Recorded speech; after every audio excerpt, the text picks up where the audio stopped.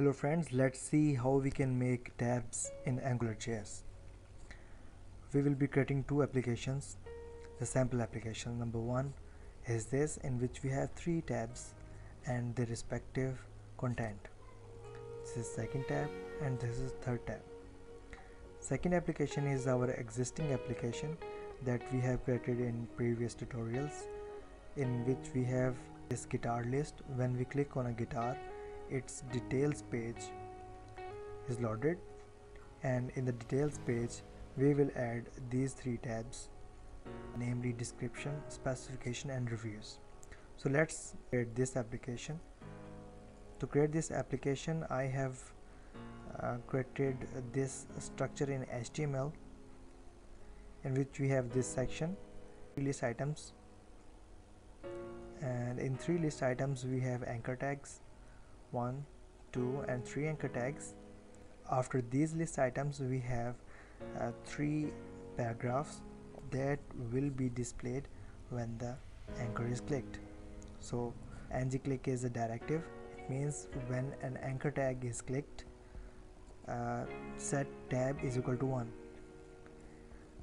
Then again in the second anchor tag I used ng-click again and set tab is equal to 2. So basically what I am doing is setting the value of tab equal to 1, 2 and 3 respectively. So we can differentiate between these tabs which one is clicked. Next, if the value is of tab is equal to 1, we will be using ng-show. ng-show is a directive. It means that show something only if tab is exactly equal to 1. So when the value is set to 1, it will display this thing. Secondly, when the tab value is equal to 2, will display this thing and hide the other thing. Next, we will be doing the same thing again for third tab. And we will be adding this ng class directive. ng class directive, this says that when tab is equal to 3, when tab is equal to 3, set the active class only when tab is equal to 3, and same again, class active only when tab is equal to 2, and then set the class of list item active only when tab is equal to 1. So next thing is this, we used ng-init. ng-init is a directive which is for initialization.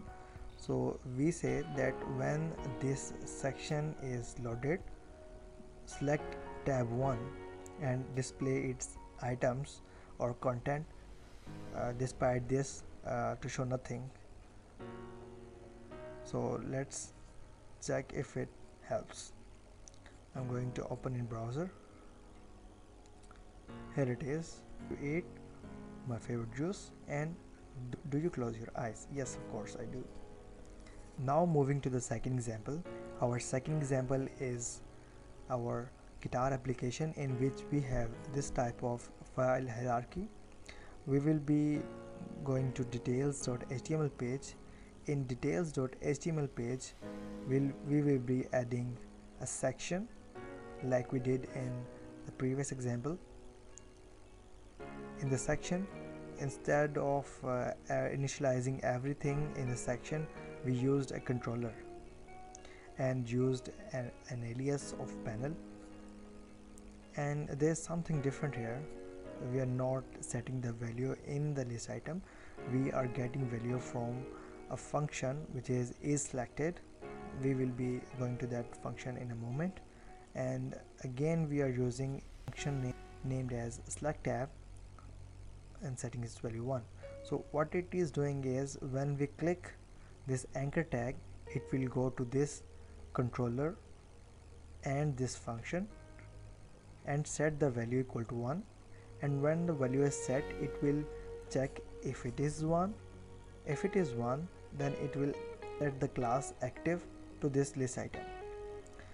I did this step here and here.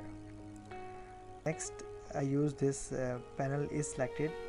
Panel is selected is equal to this thing. Panel is selected is same like this one, so it means when the value is set to 1, show this thing. When the value is set to 2, set this thing, and for 3, show this thing.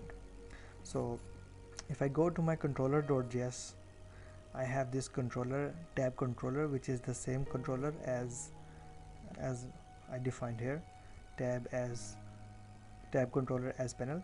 So when the application is loaded, set the value of tab equal to 1, and this says that the function that when this anchor tag is clicked, select tab 1, so it will go here and pass this one value to set the value of tab equal to 1.